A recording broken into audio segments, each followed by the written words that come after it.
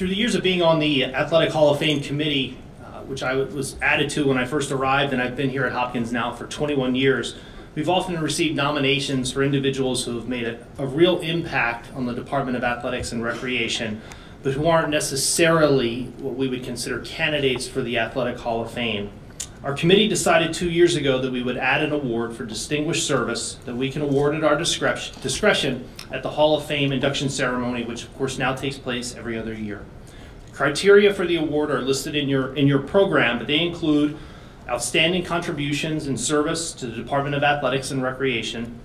That contribution and service should be documented over a length of time, not less than 10 years. As we gathered last summer to select this year's class of Hall of Fame inductees and our inaugural Distinguished Service Award recipient, the consideration of who that award would go to really didn't take very long.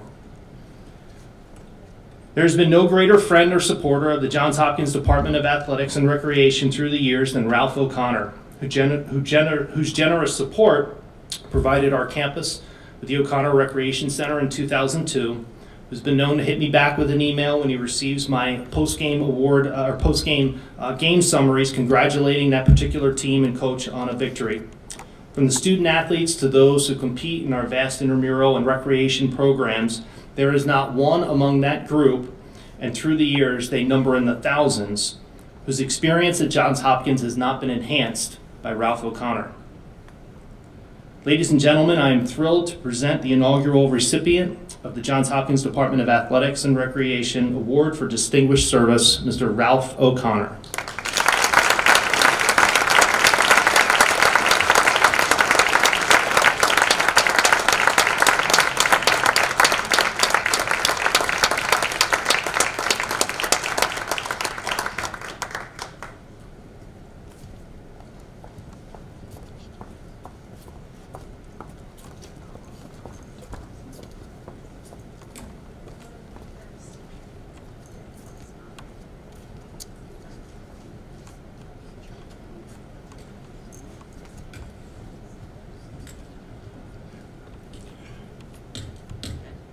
Well, I didn't know what I was going to say when I got up here, but I was given 30 seconds, so it's got to be pretty quick. But I did, when I saw those wonderful people that were thrown up on the board, I think I'm going to shoot for to be one of those people that made a record at Hopkins. I went out for lacrosse. I thought I was pretty good. But on the first day of practice, I think it was about 22 seconds, the coach, Hattie Myers, came up and he said, sorry to tell you this early, but you're not going to make this team, so don't come back tomorrow. That's a record. I think, but seriously,